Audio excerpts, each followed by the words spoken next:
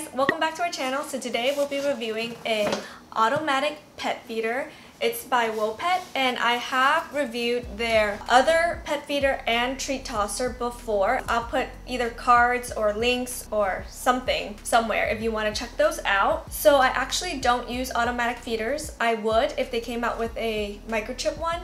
The reason why I don't use automatic feeders is because Sven is a fatty. He will eat all of his food, and then he will eat Robbie's food and Louise's food if I didn't have a microchip feeder that prevents him from going into their bowls.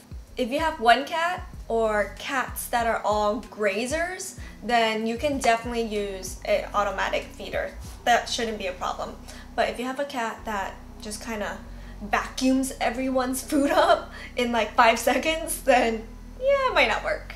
But I will be reviewing it and showing you the features of this feeder.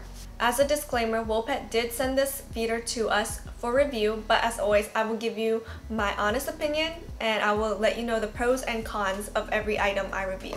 So this feeder retails for $70 on Amazon. I'll put the link down below. Here are some product specifications for the feeder. So this feeder can hold up to 7 liters of food, or approximately 29 cups. It can dispense 4 meals a day. It also allows you to do a voice recording up to 10 seconds, and it has a stainless steel removable bowl.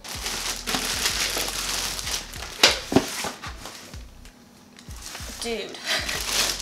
Calm down. He really likes boxes and plastic for some reason. He's like literally, oh my gosh, dude. He's trying to dig out the plastic. Look how cute he is.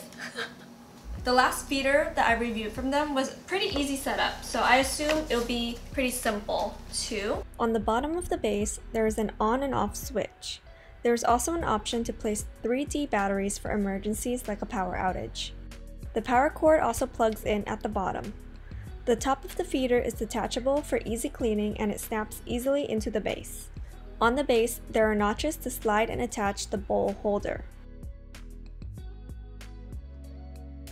The stainless steel bowl easily slides out for cleaning. I don't imagine the bowl holder itself will need much cleaning. The lid to the feeder has a compartment to put packets of silica gel to help reduce moisture in the dry food. You have 5 buttons: the set key, up key, down key, feeding key, and the recording key. To set the time, you hold the set key until the characters on the screen flash. Use the up and down arrows to set each number and press the set key to move on to the next number. Something to note is that this feeder goes by military time. After going through setting up the clock, you will set up your meals. You can set up the number of copies per meal. Each copy will dispense 1/16 to 1/8 of a cup. Here I am setting meal 1 to dispense 1 portion, meal 2 to dispense 1 portion, and we will be skipping meals 3 and 4 by setting the number of copies to 0. To record your message, you hold down the recording key until it beeps. And hold. Who's hungry? Who's hungry? To manually feed, hold the feeding key to dispense 1 portion.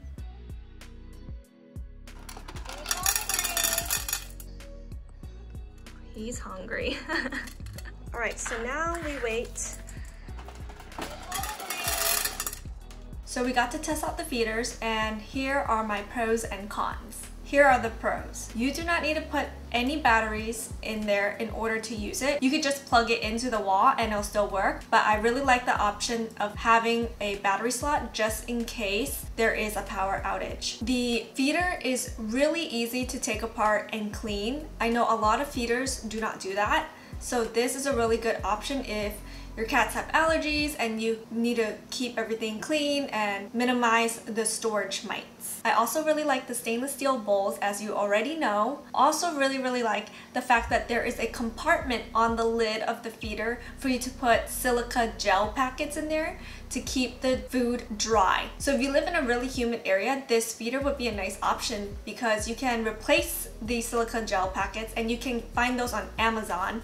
I'll try to find some and link them down below. So cons. There's only really one con that I could find, and it's not really even a con. It's understandable. So settings is a little tedious because you have to basically go all the way back to the beginning of the set menu, basically setting the clock in order to go through to setting the meal times and the meal portions. And anytime you want to change anything with the meals, you have to go all the way back to setting the clock, go through. You don't have to set it, but you have to go through each step, and then you can alter the meals. And it's totally understandable why it is the way it is. It's because they're trying to keep it sleek and less buttons.